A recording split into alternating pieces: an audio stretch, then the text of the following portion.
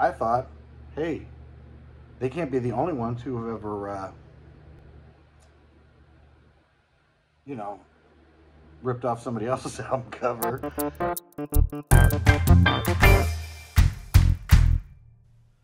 Hey, welcome to a Thursday Collection Connection, where we're playing that game. It's just an excuse to talk about records.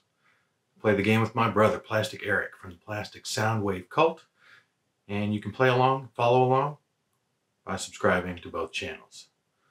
So in Eric's last video, he talked about Gorillaz, Demon Days. It's the first album in quite some time that I've actually already owned, that he's played.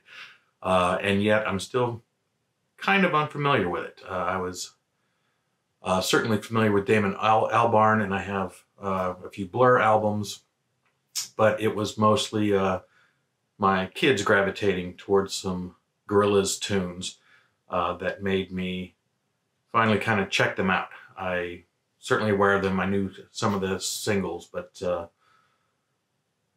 even in buying it, I didn't really ever give it a thorough going over.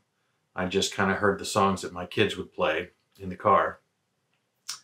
And so it was interesting to finally give it a couple spins. I listened to it through a couple of times.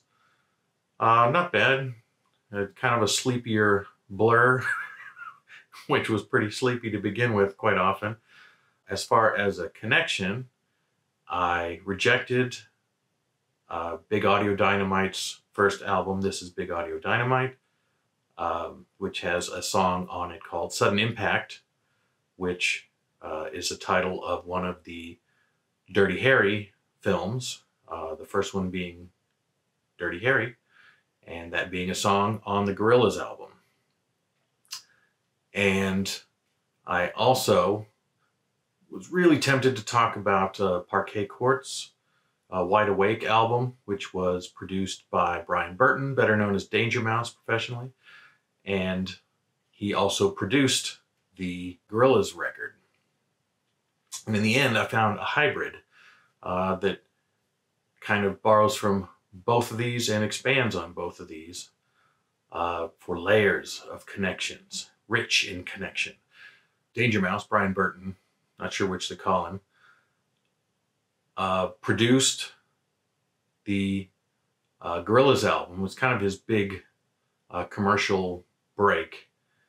And he had produced the Grey album, which blended the Beatles' White album and Jay-Z's Black album to create something new, but it was something he could never release because he was never going to have the license to release it commercially. But that sort of put his name out there, gave him some notoriety, and the forward-looking Damon Albarn said, hey, I want you to produce my record. So it was very early in his producing career.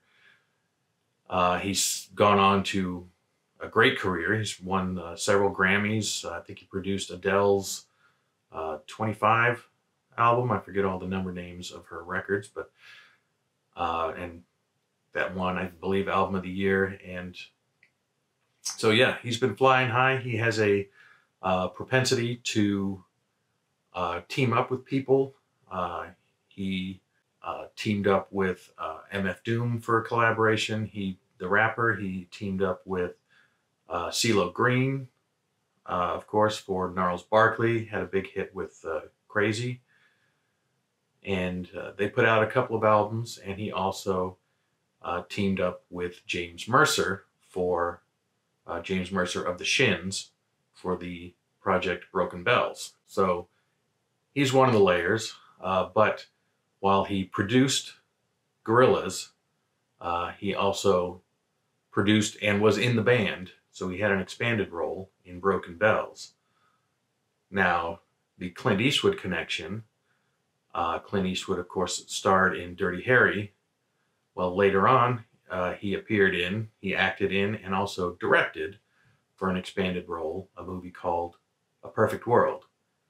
And my album opens with a song called Perfect World. So not 100% match, we lose the article, but kind of a match there. And then interestingly, Gorillaz, of course, was kind of a side project offshoot of Damon Albarn of Blur that was much more commercially successful than in the US. I should really denote, because of course Blur was huge in England, but in the States, Gorillaz was much more commercially successful than Blur was. And also in the US, James Mercer's band The Shins, while Critical Darlings, never been big sellers, and his side project with Brian Burton, Broken Bells, is much more commercially successful than anything the Shins have done. So with all these connections, I am connecting Gorillaz Demon Days to Broken Bells' 2014 album, their second album, After the Disco. This one didn't get quite as much attention as the first album. The High Road was kind of a big single from their first collaboration, and I was surprised that they did a second one. But personally, I love this record. How it synthesizes sort of the sounds of the 70s in a weird way. And maybe it's just the title After the Disco that puts me in mind of the 70s, but there are songs that feel like they recall ELO and the Eagles and the Jackson 5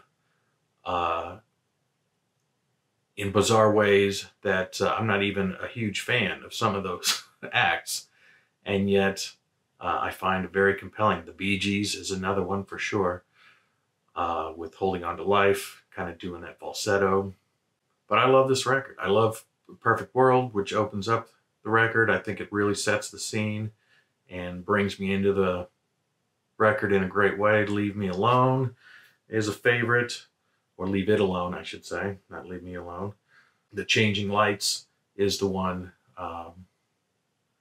that makes me think of Jackson 5. The Can You Feel It specifically, it makes me think of. I think Control is the one that makes me think of the Eagles. But yeah, I adore this album. I like it better than the first album, so it doesn't get quite as much love. It's almost as commercially successful as far as charting position as the first album. But kind of a blip, I think, in the consciousness of the world. I still listen to it regularly. I put it in my top 50 albums when I compiled them in 2014, and I would still, I think, put it on there. So that's quite something for an album to make it on your top 50 in the year of release. And so I like it. I like it a lot. I don't know that it's universally beloved, but I really like the record. And unknown to me, when I chose this album to doing my research, I come to find, I was completely unaware of, about 10 days from now, they are on the cusp of putting out their third record called, I think, Into the Blue. Into the Blue, I think. But yeah, they put out a couple of singles this year. They've had a couple of non-album, an EP, and a couple of singles that they've put out over the years, just sort of digitally. But yeah, they've been putting out a few songs this year, and that is leading up to an October 7th release of their third album. So that's pretty cool. I'll be looking forward to that. Hopefully they can keep on keeping on, and even with the 8-year gap, it hasn't felt like an 8-year gap to me, because, like I say, I listen to this one regularly. The first one less regularly, but it's still in rotation. It had some great tracks on it too. But this duo of Danger Mouse and James Mercer, Broken Bells, I will pass that on to Eric with a bonus challenge. What did Broken Bells have in common with Iron Maiden? What connects Broken Bells and Iron Maiden?